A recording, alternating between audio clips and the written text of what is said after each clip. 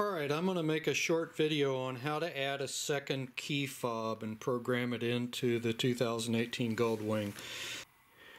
When you get a new fob, it should come with a little piece of paper or plastic attached to it, and you need to save this piece of paper because it contains a code on it that you can use to start your motorcycle in the event that you lose your key. So make sure you save this piece of paper.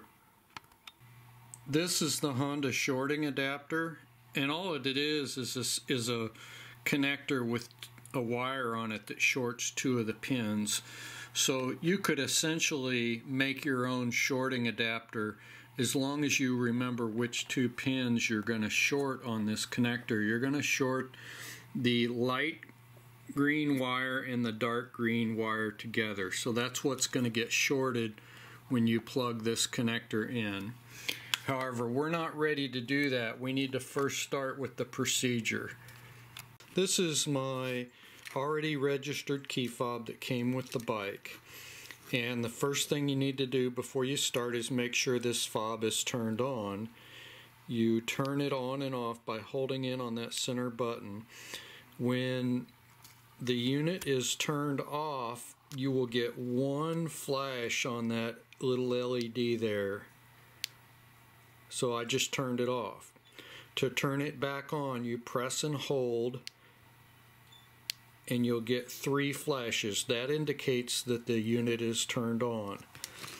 Now you take the unit that you want to add, the new unit, and you make sure it is first turned off before you start. So now it's turned on, 1 flash, now it's turned off. Alright, I have already removed the side panel here over the battery. You'll have to remove this panel because you have to get to this connector here behind the battery. So that is the shorting connector that you have to short. And what I'm going to do to make life easier, so I'm going to reach in here with a pair of pliers and I'm going to squeeze in on that little connector stay so I can release the connector from the motorcycle, and that gets the connector out where I can actually work with it a little easier. Once the connector is out, I need to remove this cap. So that cap is removed by releasing this tab. So to release that tab, you simply pry out on it, pry it away from the body of the connector. This little tab right here, get your fingernail on it, pry it out, and then you can pull that off, and you can see now that little tab there that I pried out on right there. So that's the tab you pry down on. Now you can get to the connector and you can use your shorting adapter. Okay, we start by making sure both fobs are turned off, and we turn them off by pressing in and holding on the center button, and we should get a single light when they're off. When you get 3 lights, 3 blinks, that means you turned it on.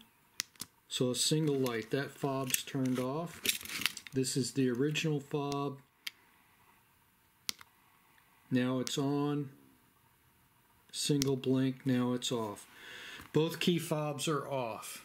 Okay, now I start by turning the fob that's already registered to the motorcycle, which is the one I have this little chain on. I turn it on by holding down and I get 3 blinks. Now I open the saddlebag door, the left saddlebag door. I open it and I turn the ignition on. The ignition is turned on. Now within 15 seconds of turning the ignition on, I have to come down here and put this shorting connector in place. Now after the shorting connector is in place, I come back here and I turn my registered fob off, so I get a single blink. That's turned off. Now I'm going to turn my new key fob on. 3 blinks, new key fob is on. Now I look up here at the clock and I wait 15 seconds. So after 15 seconds has passed, I'm going to come back and push on the saddlebag, left saddlebag open door. So we're just going to sit here for a few more seconds. So I know that the fob has gotten registered. I'm going to come back here and I'm going to push the saddlebag door again.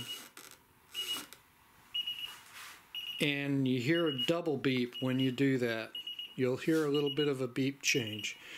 Now, you come down here and you disconnect the shorting connector with the bike still on, and now you turn the ignition off. And the way you check if this has worked is you can turn your original fob off. Now it's on. The original fob is turned off. I'm going to turn off the new fob. New fob is turned off. Both fobs are turned off now. And I cannot open the saddlebag door, and I cannot turn on the ignition. Now I'm going to turn on the new fob. 3 blinks, new fob is on. I can open saddlebag door,